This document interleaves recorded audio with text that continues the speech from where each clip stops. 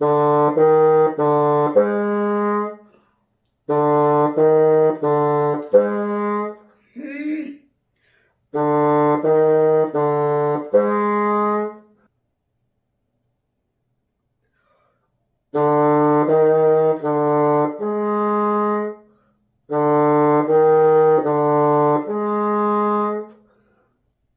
many of you go home and practice like this only to end up more frustrated? For teachers, how many of you know you have students that go home and do this? Is it possible to use the scientific method as a tool for intentional practice? Stay tuned.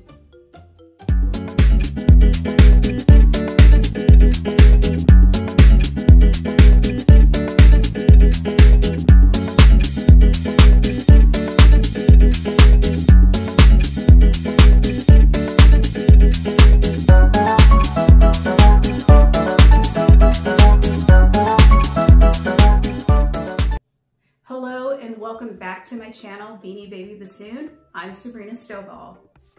Today I wanted to talk about implementing the scientific method as a tool for intentional practice. This works particularly well with younger students because they're already familiar with the scientific method. But just in case we need a refresher, here are the steps. Step 1. Identify your problem / ask a question. Step 2, form a hypothesis of how you're going to solve this problem. Step 3, experimenting with your hypothesis. Step 4, see if what you came up with actually worked. And then finally, you should be able to replicate what you suggested if it worked. Very, very simple. So in my case, with the example I was using, notes that actually ended on a concert A flat.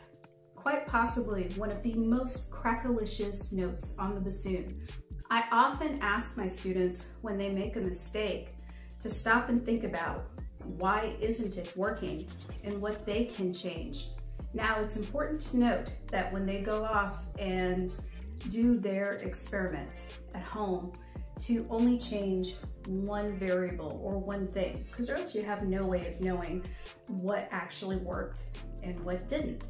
So in case of an A flat, I might ask them, what did you change? Some of them will come back and say, I changed the size of my half hole. Or someone else might come back and say, I made sure that the whisper key was down. What's really great about using the scientific method as a tool is that instead of the student becoming frustrated, they can be a little bit curious about their problem and see if they can solve it on their own.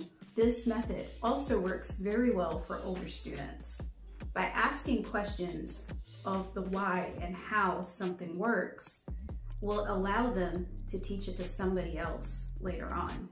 Last, watching a student come up with their own solutions and solve their own problems, it instills a tremendous amount of pride and it motivates them to keep going.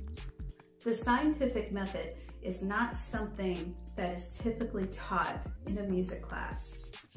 For those of us teaching in public school or maybe even a university level, it is kind of a bonus to cross disciplines.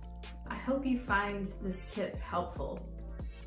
Let this be a tool to help you with intentional practice, which is what us pros do. If you try this with your students, let me know in the comments.